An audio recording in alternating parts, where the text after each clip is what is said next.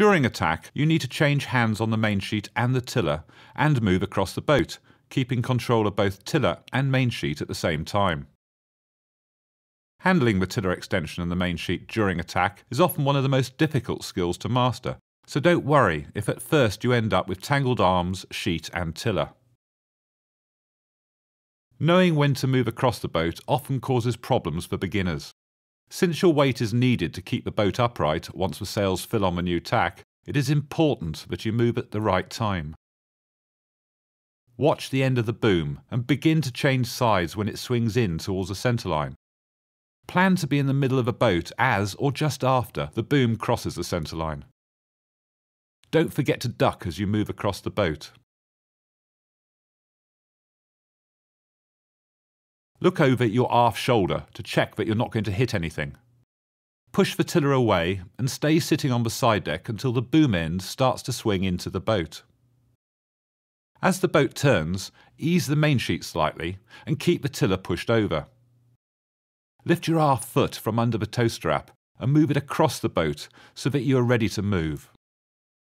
When the boat turns through head to wind, move across the boat, leading with your tiller hand, so the tiller extension swings across ahead of you. Duck under the boom as you go. Ease the main sheet, if necessary, to balance the boat as the sails begin to fill with wind. Put your front foot under the tow strap and sit down on the side deck on the new side.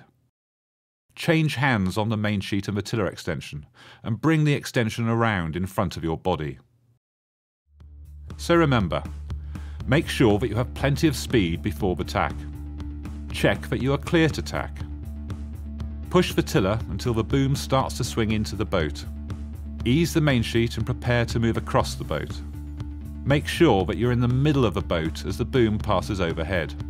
And balance the boat and swap hands on the main sheet and tiller extension. In a two-person dinghy, it is usually the helmsman who decides when to tack. She is responsible for ensuring that the new course is clear and for making sure that the crew is ready. After the tack, she must check the sail trim, boat balance and the new course. The crew is responsible for releasing the jib sheet, picking up the new sheet, moving across the boat and sheeting in the jib on the new side as the boat completes the turn. Before the tack, the helmsman checks that the area is clear, then calls "ready about" to warn the crew. When the crew is ready, she calls "ready" and uncleats the jib sheet.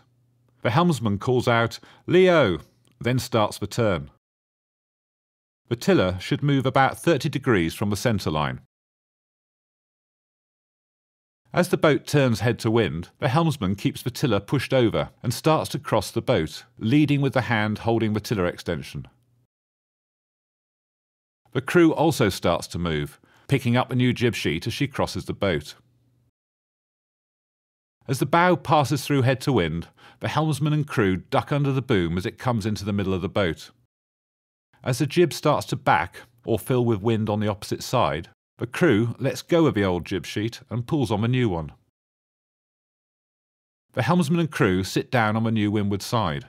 The helmsman steers while holding the tiller extension behind her back and straightens the tiller when the boat is on the new close-haul course.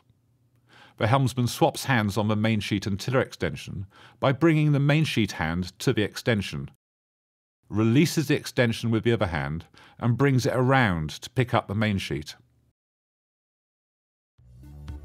So remember, the helmsman checks that the crew is ready and pushes the tiller to start the turn. Don't rush across the boat. The manoeuvre takes longer than you may think.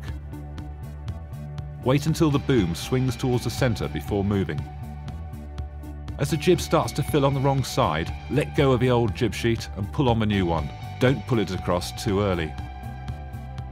Keep steering through the manoeuvre until you are on the desired course, then centre the tiller and swap hands on the tiller extension and main sheet.